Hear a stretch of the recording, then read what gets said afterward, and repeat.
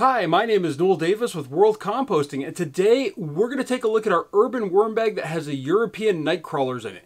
Now, it's been 28 days since my last update, which is about what I'm looking for. Max of 30, really maybe around that 14 as a minimum, and we're going to add another 6 pounds, 15 ounces of food. Now, this is a little bit smaller, I think, than some of the other ones that I've done, which have been like up to 8 pounds in the past, but you know what? This is, I think, a decent sized feeding. I'm trying to increase how often I check on my systems. I know I haven't been very good at that. It's 28 days right now, but I'm going to try to as we get into these summer months here, especially as things start winding down for me with my kids and everything. So with that, let's take a look at the system, see how it's doing, see how the worms are. I know we're also getting around that time for harvest. It's been a drought here kind of, so I really don't want to add a whole bunch of compost outside because it's just going to dry out and not do very well. So I'm going to wait a little bit longer to harvest. I'm hoping we get into like a little bit more of a wet season coming up maybe in mid to late June to early July. Sometimes we get some rain. We'll see how it goes, but with that, I'm not going to harvest yet because I do kind of want to wait till it rains a little bit. So let's take a look at the system and see how it's doing. All right, here is our urban worm bag system. Let's go ahead and open this up and see how these guys are doing in here.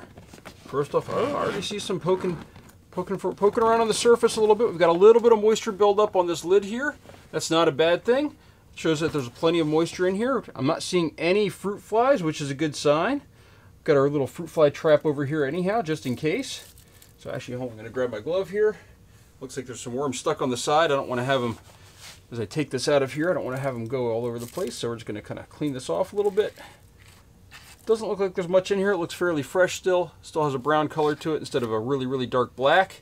So I'll put that off to the side. And as you can see, I've got some sprouts in here. Look at this.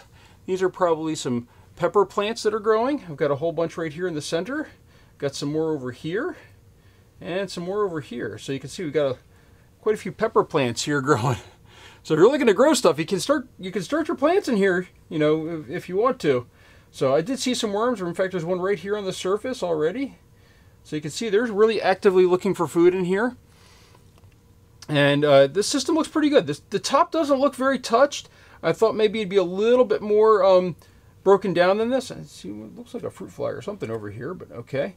I'm not seeing anything flying, so nothing too bad. There's another pepper plant right there growing. All right, so let's just go ahead and flip this over, and we see our first thing that's still here, or two things really. Here's a piece of a coffee grounds bag, and here's an avocado pit. These things take forever to break down, so I'm not surprised this is still in here. We've got, oh, this is that cheesecloth. That's right. I had thrown in a piece of cheesecloth in here that had a ton of lemon in it. Look at this. They're working right through this cheesecloth here. I'd made some, was it Cuban or Brazilian lemonade, which uses limes. And I think some people call it Brazilian limeade, but it had basically you grind them up and then you put them in a cheesecloth and strain it out that way. So I did that, and I threw the cheesecloth in here too. So still a lot of cardboard, more cardboard than I thought in here, but they sort of slow down. Here we go. Here's a pile of worms right here. It looks like they were working on this, maybe an apple here, since the seeds are still there. Still a little bit left right there, but not a whole lot. So let's just keep going here, peeling this back a little bit. Just gonna move this over here along with that avocado seed. Let's just slowly peel some of this cardboard back. I'm trying to keep the cardboard on top and intact. Looks like we've got a piece of a banana right there. Let's just dig in here a little bit. Okay, you can see it's a little dry down there towards the bottom, but it looks like the worms are fairly healthy here. Let's just zoom in just a little bit. There we go. Worms still look pretty healthy. Not as many of them. I thought they'd really be teeming around on the surface here. Got a lot of cardboard buildup in here that they seem to be slowing down on taking care of. So we might need to lower the amount of cardboard we're putting in here a little bit. It looks like they're having some trouble working through it as they slow down a little bit, or maybe the microbial activity has just also slowed down a little bit here too. So we got a corn cob over here. Again, more cardboard. Looks like they really didn't move through that last layer. So we're gonna have to see if we can help speed them up a little bit. Let's go ahead and move this back to the other side now and check out what's going on over here. Now, as I said, we're not going to slow down on this thing with feeding. I'm still going to add a ton of food this time. The food's already been determined how much we're adding. So we've got more coffee grounds over here. These things sometimes are a little bit wrapped up and can be hard to get into. Oh, this is a lime right here. And look at that. We can squeeze this open right now. I think it's a lime. It's a lime or a clementine or something. But there we go. That's open now, so they can get into that. The peel was sort of keeping them out of it. And actually, I can smell it. It's definitely a lime. It smells good, though. So, you can see, though, they're working through this, but they're taking their time. They're not moving quite as quick as they were a while ago. I think that long break in between feedings of 40 days just sort of slowed everything down in here.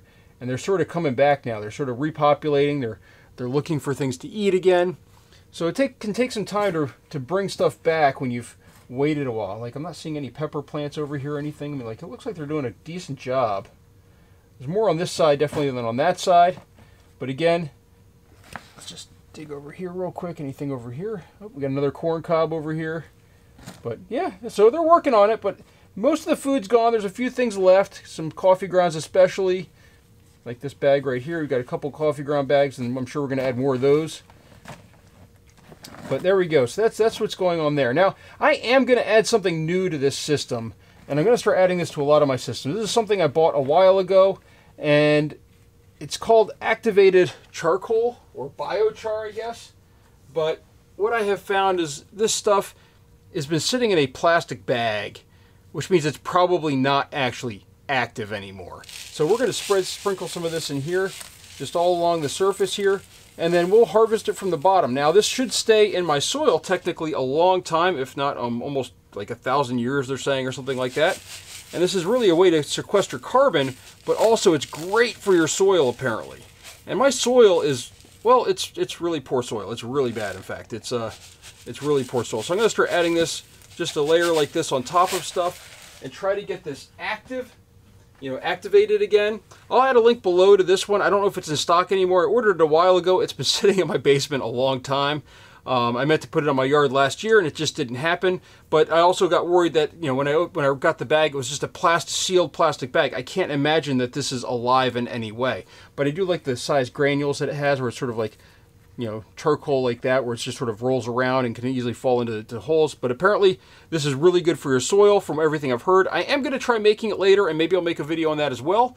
But for right now, let's get our food. Now that the worms have had a chance to settle in, I'm just going to bang this on here to loosen it up. And we're going to go ahead and add our first thing of food. There we go.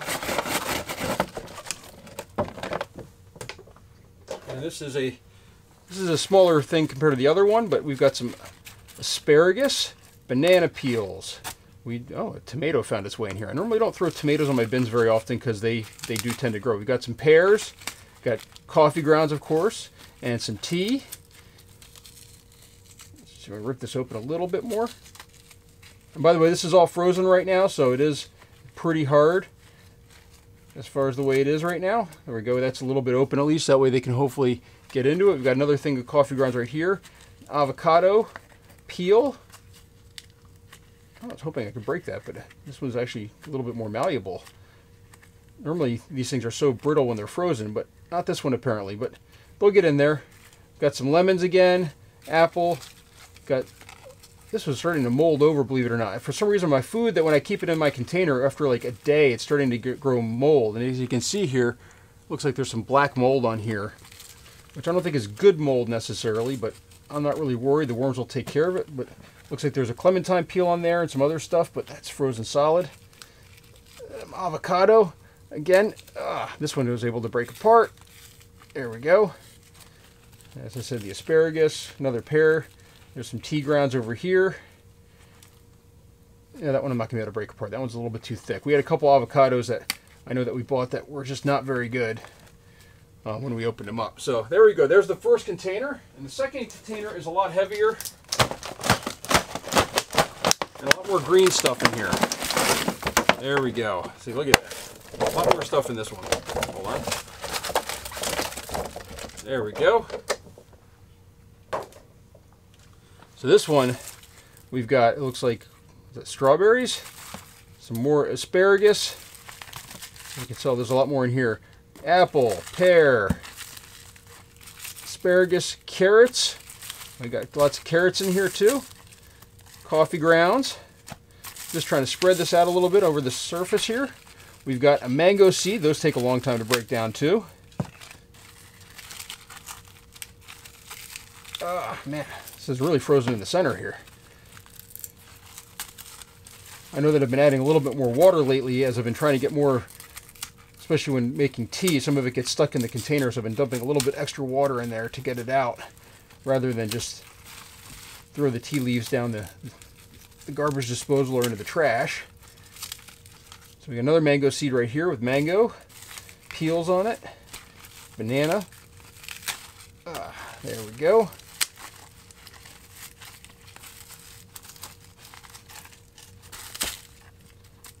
More coffee grounds, another pear, full strawberry over here. Oh, by the way, there's also some Brussels sprouts in there. Looks like this is primarily carrot though now.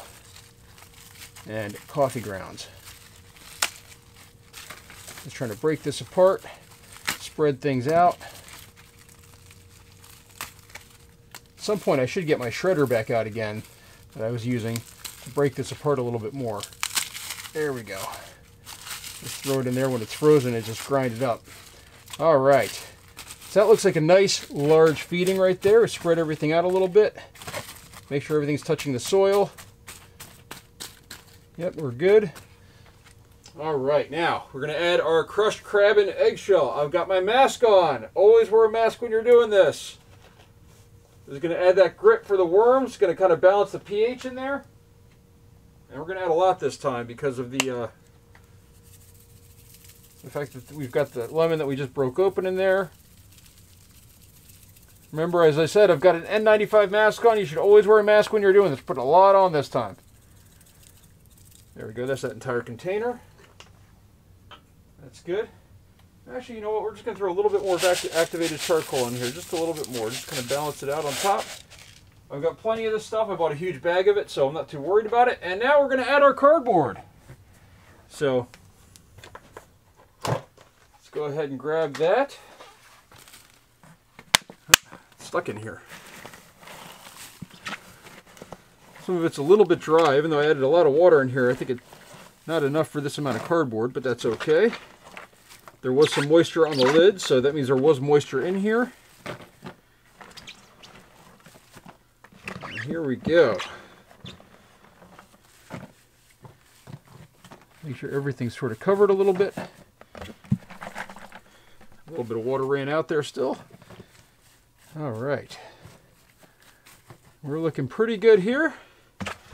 We just go ahead and scrape out the last of this cardboard in the container here, and then we'll be good to go to shut this up and let it sit for another 14 to 21 days. As I said, I think the fact that I slowed down in feeding, the worms sort of slowed down with it. They're not going to overwhelm. They don't want to overwhelm their container if there's not enough food for them, so they're going to slow down. So I need to speed them back up again. And there we go. That is everything. Oh, wait, hold on. Got to put my little trap back in here. I'm going to put that back in that corner right there. So let's back up here a little bit. As you can see, this entire thing is filled. Hopefully everything was in view of the camera. I didn't realize how much I was zoomed in. But like, there we go. Everything is good to go. And I think we're ready to close this up and call it a day. So thank you for watching. If you have any questions or comments, please let me know down below and I'll try to get back to you. In the meantime, keep composting, and I hope to see you on my... Whoop, little spider there. Hope to see you the next time I make a video. Thank you for watching.